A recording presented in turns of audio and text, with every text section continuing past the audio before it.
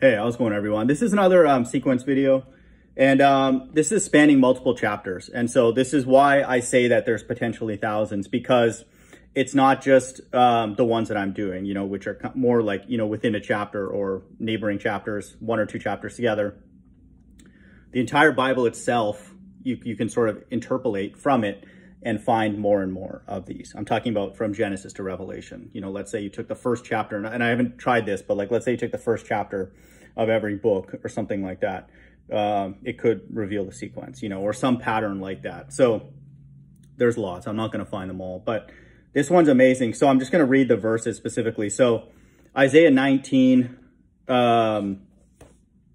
19, in that day, there will be an altar to the Lord in the midst of the land of Egypt. So Egypt in modern day is America. And a pillar to the Lord at its border. It will be a sign and a witness to the Lord of hosts in the land of Egypt. When they cry to the Lord because of oppressors, he will send them a savior and defender and deliver them. So now we have a reference to salvation. And so these UFOs are going to be interacting with the earth regularly, and then the headquarters of the salvation event is here in the US, which is Babylon. So that's salvation. Okay, now Isaiah 21, Fallen, Fallen is Babylon, is the title.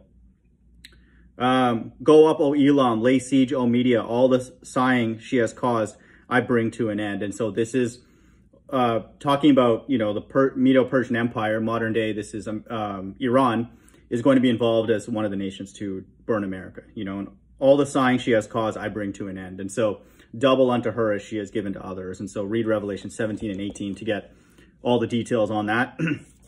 And so now we have a reference to America being destroyed. Now, Isaiah 21, 9, Fallen, fallen is Babylon, and all the carved images of the gods he has shattered to the ground.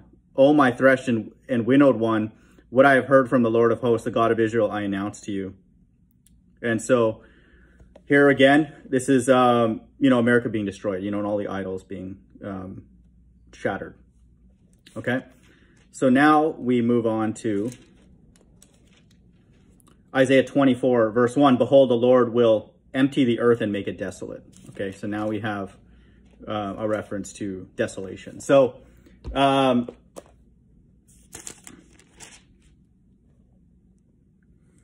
now in verse 25, on this mountain the Lord of hosts will make for all peoples a feast of rich food, a feast of well-aged wine, a rich food full of marrow, and of aged wine well refined, and he will swallow up on this mountain the covering that is cast over all peoples, the veil that is spread over all nations. He will swallow up death forever, and the Lord God will wipe away tears from all their faces. So this is, again, all references to language in the book of Revelation. So I'm not going to go through it, but you can just go and read more of that. And then if you continue on in 25, it talks about, things related to the kingdom, and so even spanning across multiple chapters, you can see that the sequence is honored. It's absolutely amazing. Hope everyone's doing well. Bye.